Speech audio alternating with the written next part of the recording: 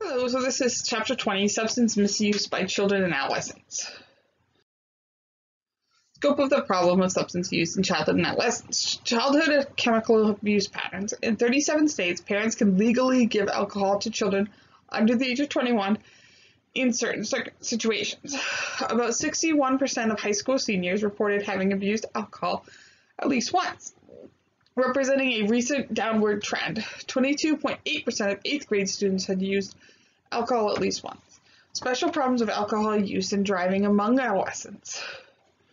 1/3 of the drug-related visits to hospital ERs are for those 12 to 20 years of age.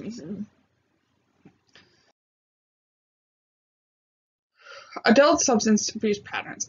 In 2011, marijuana was reported the most commonly abused to illicit compound. The usage patterns have been decreasing prior to legalization.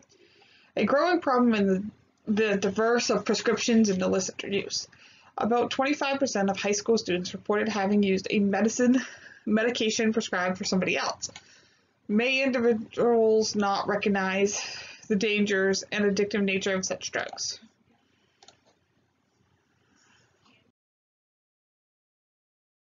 Why worry about SUDs in childhood and adolescence?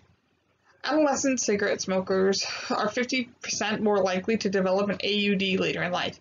SUDs are a leading cause of mortality for older adolescents, along with a variety of risky behaviors. The neurological factor.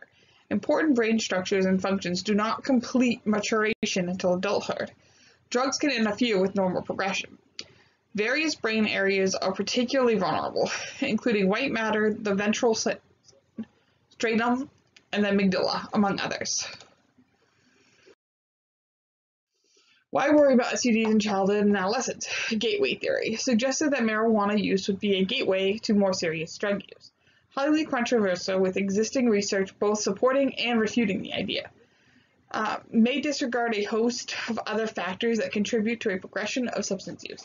No clear answer, and debate continues.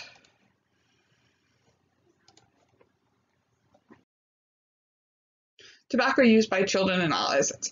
There has been a downward trend for adolescent cigarette smoking in the U.S. during the past decade. About 5% of adolescents use smokeless tobacco, some believing that it is safer than e-cigarettes. E-cigarettes is also a growing issue. Stages of childhood adolescent smoking are as follows: preparatory, initiation, experimentation, and transition.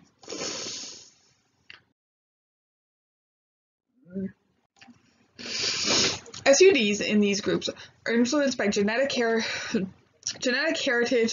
environmental factors, and life events. There are 5 basic reasons for use: to feel grown up, to take risks and rebel against authority, to fit into a specific peer group, to feel relaxed and feel good, to satisfy curiosity about the drug's effects. Decision to use substances found in medicine cabinet may be related to the desire to feel older. Racial ethnic group membership can influence drug use. Gender difference: male adolescents use at a 2-to-1 ratio over females. Parent-adolescent relationship patterns: strong relationship between parental substance use during the childhood years and later use of the adolescents. Adolescents who report highest levels of parental monitoring have lower levels of substance abuse.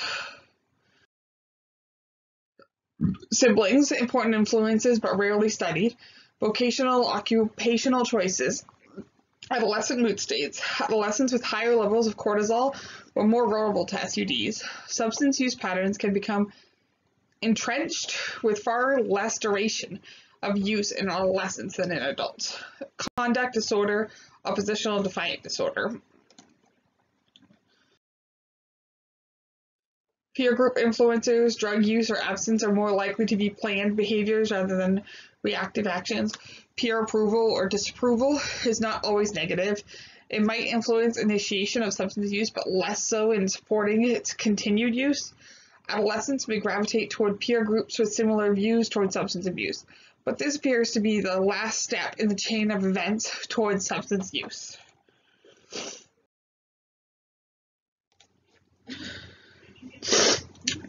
So why do children and adolescents use chemicals? Telecommunications, cell phones, text, social media, religious affiliation, negative correlation. music selection, direction of cause, personal values and rebellion, insomnia, obstructive sleep apnea, abuse history of victimization, employment, income may be used to acquire substances. Substance use, how much and when does it become too much? Prevention. It is more cost-effective than treating SUD after established. It falls into 3 categories: universal, selective, and targeted. Childhood. Early onset alcohol use before age 13 might reflect a genetic predisposition and associated with more severe alcoholism later. Adolescents. Only 11% of adolescents abstain from all chemical use. What is best parental response to experimental use? Stages of adolescent substance abuse, which is in the next slide. Adolescent addiction to chemicals, problems in diagnosis and treatment of adolescent SUDs. Diagnostic standards derived from adult SUDs. Lack tools needed to separate those adolescents who misuse from those who are addicted. 1.1 million adolescents meet criteria for admission to treatment, but only 1 in 10 ever admitted.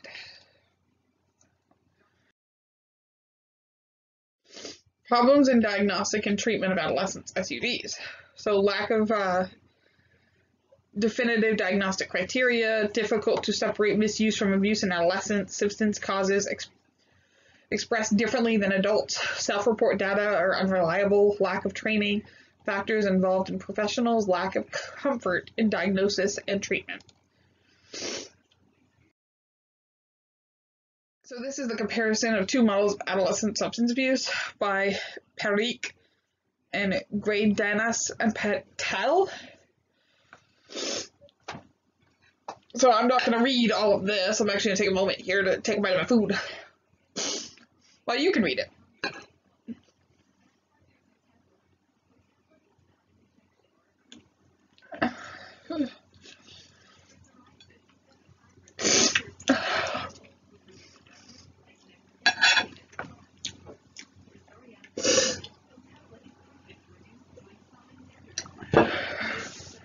Okay.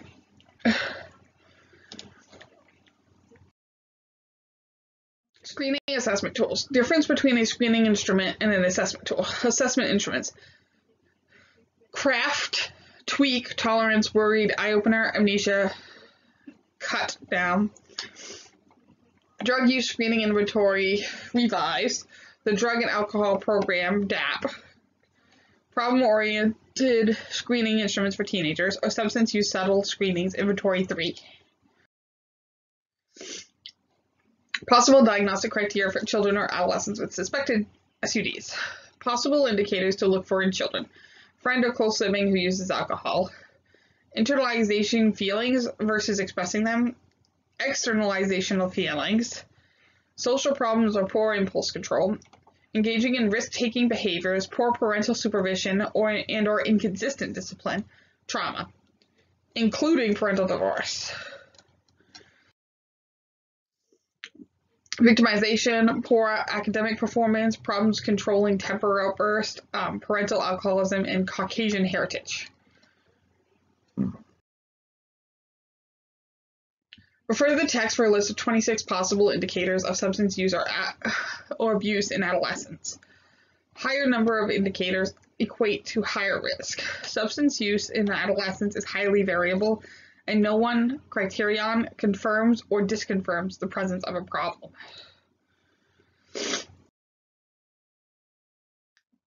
So consequences of an SUD in a child or adolescent. Alcohol. Binge drinking on the decline, but still a serious concern. Benzodiazepines, virtually no research. Cocaine, many do not recognize a risk of addiction. Hallucinogens associated with memory disturbance. Inhalants, neurotoxic and trigger cardiac problems. Marijuana, 4.5 million teens used marijuana in 2015. Many incorrectly believe that addiction is not possible.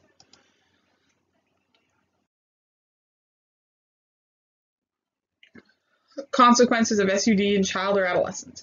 Methamphetamine has potentially permanent impact on memory and visual learning skills. Tobacco, about 4.7 million middle and high schoolers, students, used tobacco in 2015, may be unaware of signs of a growing problem. Opioids, the issue of child and adolescent abuse of opioids is a special concern since the abuse of these compounds is growing in popularity. So, adolescent rehabilitation programs. The special needs of adolescent substance abuse rehabilitation programs, referral sources, drug courts, and school officials are common.